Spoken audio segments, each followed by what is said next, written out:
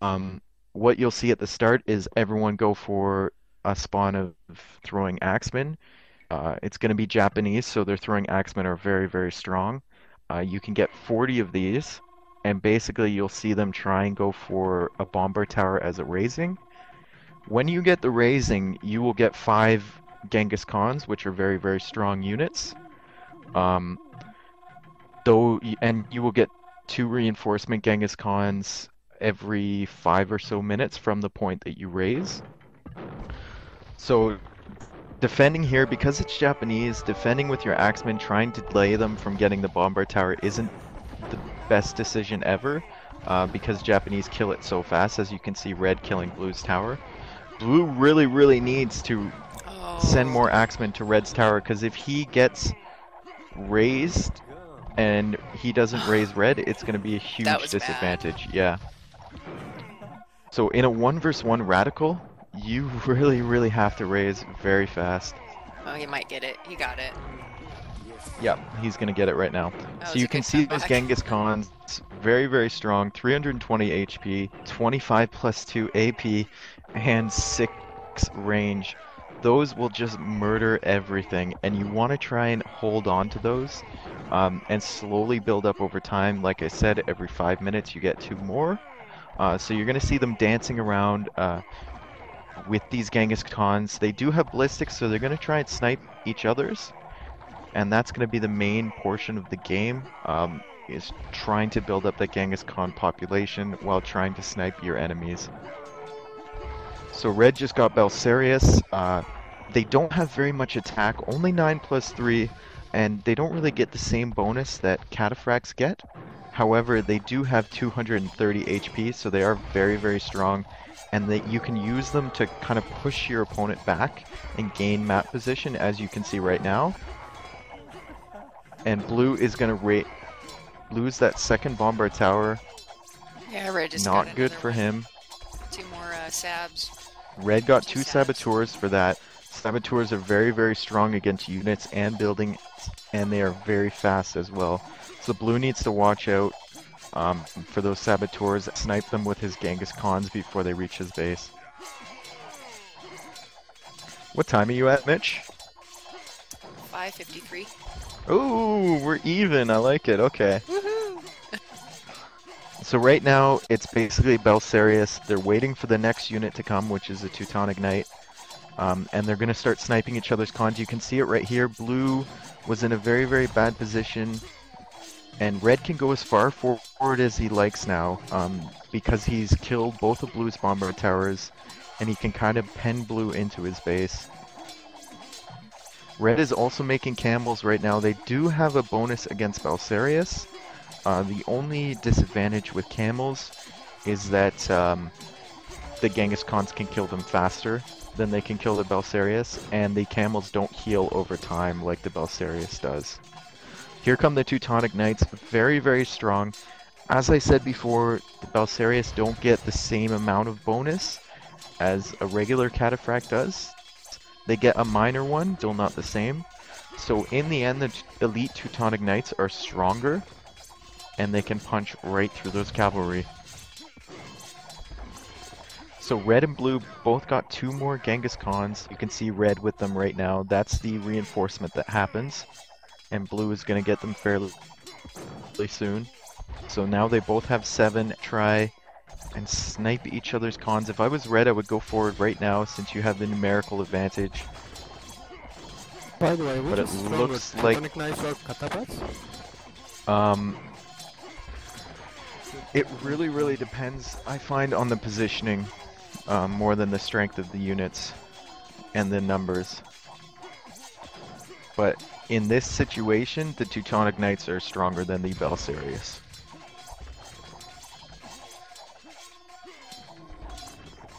Yeah, I think Red's gonna go for his gate here in a minute when he pushes him back because he's got 3 sabs waiting there. Yeah, he's gonna go for the positioning. I doubt he'd use the sabs on the gate. I could be wrong, but I think Maybe. he's gonna try and wait until blue has exposed himself with those Genghis Khans, and then use the saboteurs on the There Genghis he Khans goes with them. themselves. Yeah, so he's gonna, if blue keeps those cons there, it's gonna be very, very dangerous to him, if red can sneak those saboteurs in. If I was red, I would send a distracting group of units along the right-hand side, distract blue for 1 second, and then send those sabs in from the rear, which you might actually see right now. Yeah, he's There he doing goes. exactly that, and blue's in trouble. Oh, blue's gonna lose all of those. Oh, they're so low on health now. Yeah. Red should have gone forward with the Genghis Khans. He really, really missed his opportunity there. But it looks like he did some damage to that with those saboteurs. And he's gonna take that fairly soon. Blue can't really go forward with his Genghis Khans because they are so weak, and red is trying to snipe them from the left-hand side. He did get one. But all of them are about half health, 1/3 health. Very hard for blue to push forward now. Once red gets that gate, by the way, he's going to have another 3 saboteurs, and he can try and kill the rest of the cons with those.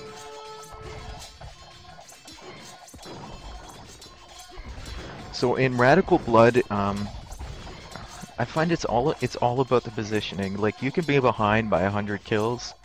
Blue could be ahead by 100 kills on this map right now, and it still wouldn't matter, because red just has the much better positioning, and he can snipe blue's cons at will. It's also about micromanaging your Genghis Khans as well. You always have to keep them labeled as a number. I like labeling -1 and then always going back to them. Every couple seconds you go back to your Genghis Khans, make sure they're not getting hit. Kind of check out the map. Yeah, so blue, it looks like blue knew he was in trouble and he just resigned. Really no hope for him. Red was ahead by 50 kills. He had the positioning. He had blue's gate weakened. Not really much hope for blue at all.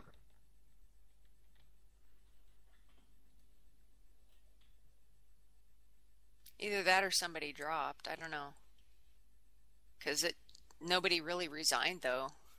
Yeah, see, drop. I was like, well, why didn't he just resign? I think it was over anyway, right? Yeah. Well, I think it was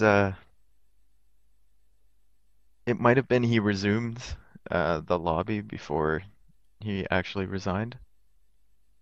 And then that kicks everyone that's spectating.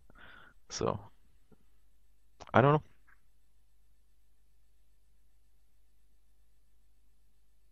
Oh, he dropped and they saved. Yeah.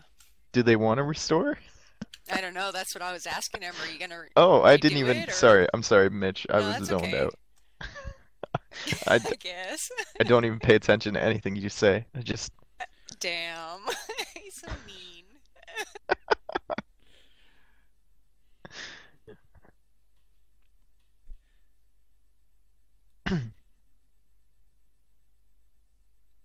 It's a good thing he did save, though.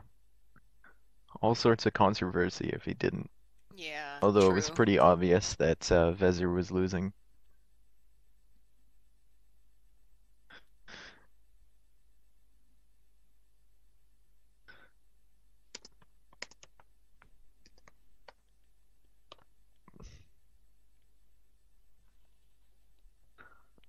Was Frank calling me noob?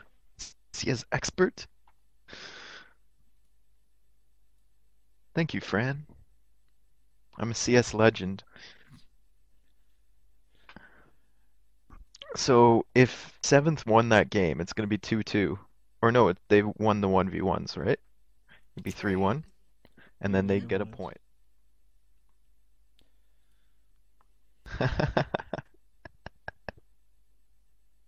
I like how Martin broadcast it, cast by CS experts. That's what Fran's pointing out right now.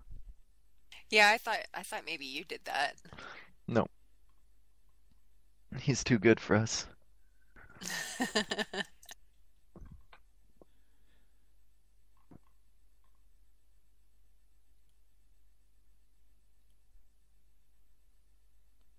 I think in games like that, the other one who's losing is praying and hoping that, a big old mistake will be made and then they'll Well, win. yeah, I mean, Even though it's not really th likely, but still. that's the thing with top level CS games. It's not how well you can play, it's what mistakes can't you make. I Like know, huh? if you make one mistake, the game's over, basically.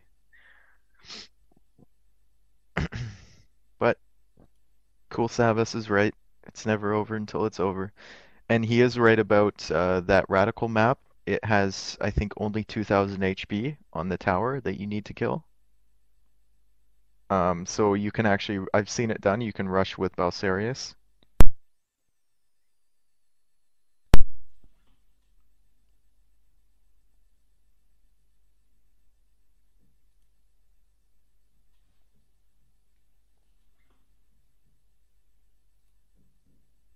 Did you watch that whole CBA game versus Yeah, I EOT? was there with you, remember?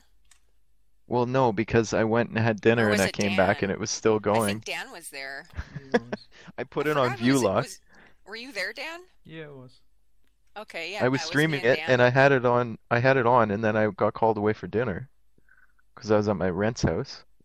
And Yeah, then I put on view lock. I came back and it's still going. yeah, it was a really, really good game. A really long game too, but Seventh thought they had it and huge mistake. And then EOT ended up winning it. Because we even thought it was GG too. Yeah, we definitely did. Who won it? It was EOT. EOT.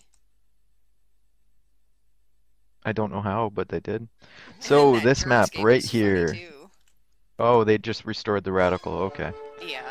So both players are going to have to make sure to relabel their cons. Very, very important.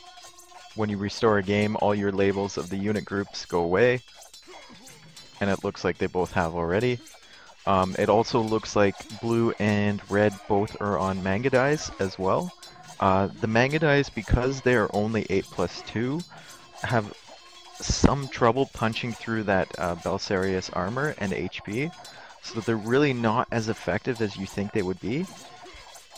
They obviously they still are effective, but at the rate of spawning units, you really don't want to get trapped in your base